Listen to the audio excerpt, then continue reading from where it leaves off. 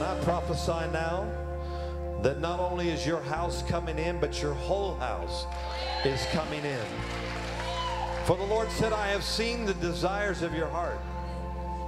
And I've seen the many strings of your family line. And many of them are holding on by a thread, says the Lord. But the Lord said it is going to be His thread that will begin to pull in those that literally have one hand and one foot in hell and one foot in the earth.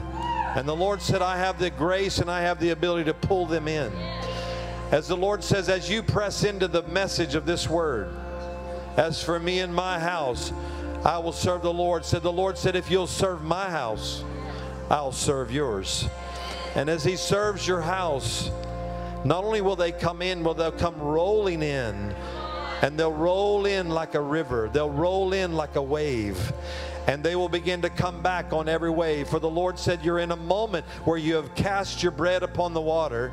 And now it's harvest time for it to come back on every wave.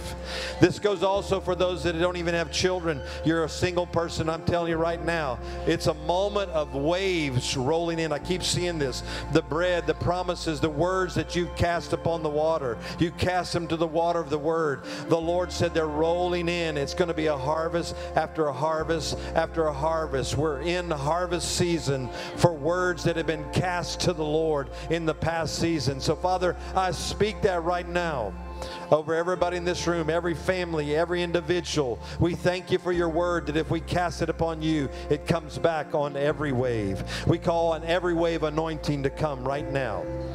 In the name of Jesus, we decree that here this morning. Amen and amen. Everybody say amen.